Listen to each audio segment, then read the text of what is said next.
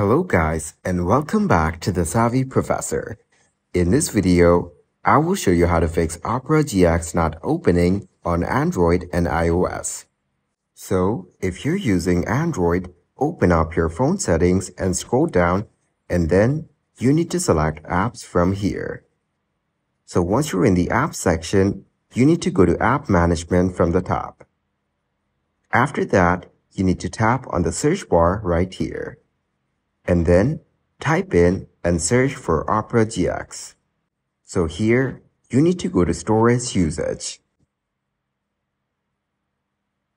From this section, make sure that you clear your data and cache.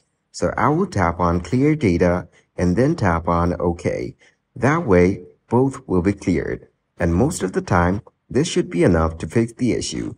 But if it still doesn't fix the issue, open up your Play Store application. And after that, tap on the search bar on the top. Now, type in and search for Opera GX. After that, you need to select Opera GX from here, and then tap on Uninstall right here. Now, confirm by selecting Uninstall. So once you're done uninstalling the application, you need to tap on Install once again. And once you're done installing the application, your issue should be solved. So that is how you can fix Opera GX not opening on Android. Now, moving on to iOS. So if you're using an iOS device, open up your phone settings right here. So once you're here, you need to scroll down until you find Opera GX. And once you find it, tap on it. And after that, you need to make sure that background app refresh is turned on. Then go back to your settings and scroll up.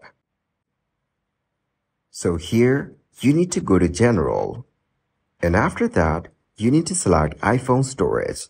And then scroll down again and search for Opera GX.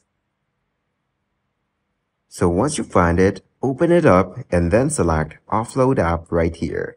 And then just reinstall the app and your issue should be fixed. Thanks for watching, and please leave a like, subscribe, and share.